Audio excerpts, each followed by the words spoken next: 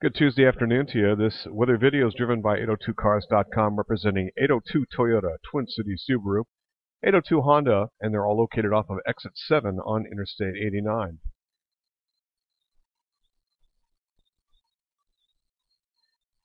VELCO Weather Hazards Outlook. This moderately active weather pattern is going to continue for about the next 7 days, and the main utility threat goes back to more or less spring form, cooler climes. We'll see southeasterly gradient winds that will develop late on Friday, basically into Friday night. And then the other issue is freezing levels lower on the backside of a very large cutoff area of low pressure. This will happen along about Monday. And the potential is there for some mountain summit snowfall early next week. Does not look like this is going to bring us a utility impact. I think the main concern would be the gradient winds, and even that one doesn't look to be that fierce at this point. We have one good day of dry project weather. That hits on Thursday. Currently, right now, this is the 500 millibar trough. This is the area of low pressure, the cutoff low. You can see there's actually snow falling north of the Great Lakes here. The trough is going to be the main influence for the next several days. And what we're going to do is we're going to switch off 500 millibar heights and then load mean sea level pressure. And this is the surface low. And you can see there's a frontal system here that had moved through. This is what brought us the thunderstorms. This is convective available potential energy southeast off the Carolinas that kind of scoots north and out to sea. There are thunderstorms offshore. But our main issue is going to be with this sort of a lobe as it swings on through. And probably not through, probably Wednesday evening or so.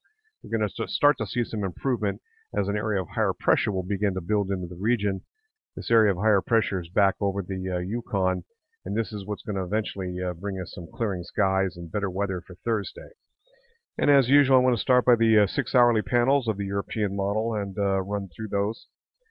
This is later on today. And into the evening hours, you can see that lobe that I was talking about, that trough, roughly right through here, picks up moisture off the Great Lakes, so it continues. This is valid tomorrow morning or Wednesday morning. Let's go back here. There we go. There's the trough. Moves on through. Bit of a blustery northwest wind. Then high pressure builds in for a nice day on Thursday. And we have this customer here. 998 millibars, no chopped liver. This is going to be developing and taking a track into Quebec.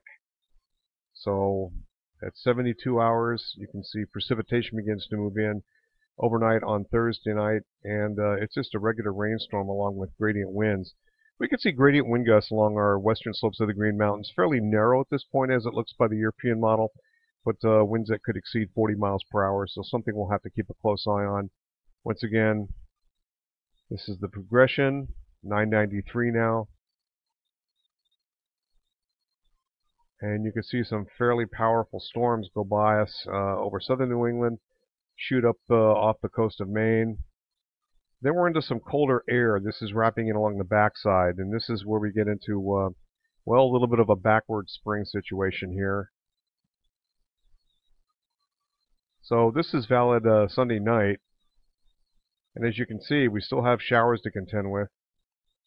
And potentially right here, even some more moderate showers to work with on Saturday night.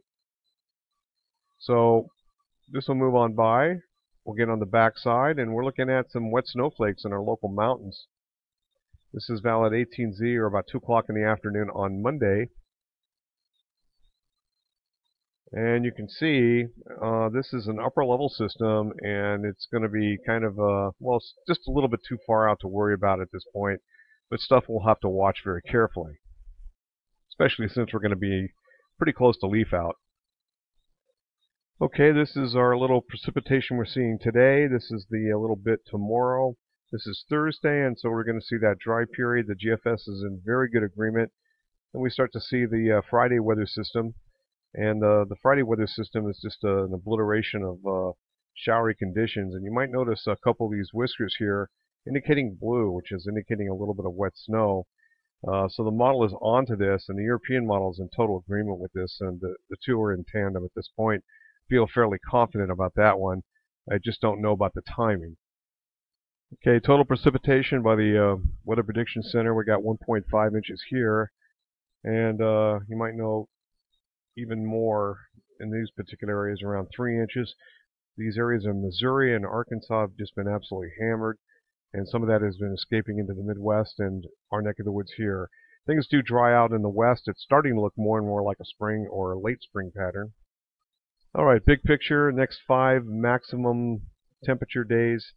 We're looking at temperatures running 3 to 6 degrees below normal. About 3 days later, about 6 degrees below normal on average. So it cools down, warms up out here. And looking at our highs and lows, it's like every other day we see a colder and then a warmer day. So temperatures today in the low 60s, upper 50s. Not so cold tonight, and then temperatures tomorrow pretty chilly, around 50 degrees. That's in pretty solid agreement with the European. Then we get a frosty morning on Thursday morning, but a nice day. Temperatures rise up to around 65. That's on a day with just filtered sunshine through high clouds. And then the clouds thicken and we get into this business here, and this is where it looks like a lot of decoupling in the model runs show. So the inaccuracies begin roughly, it looks like the late part of the day along about the 5th of May. And just for kicks, looking at a little bit more longer range, this is the European model going out to May 16th, about 15 days.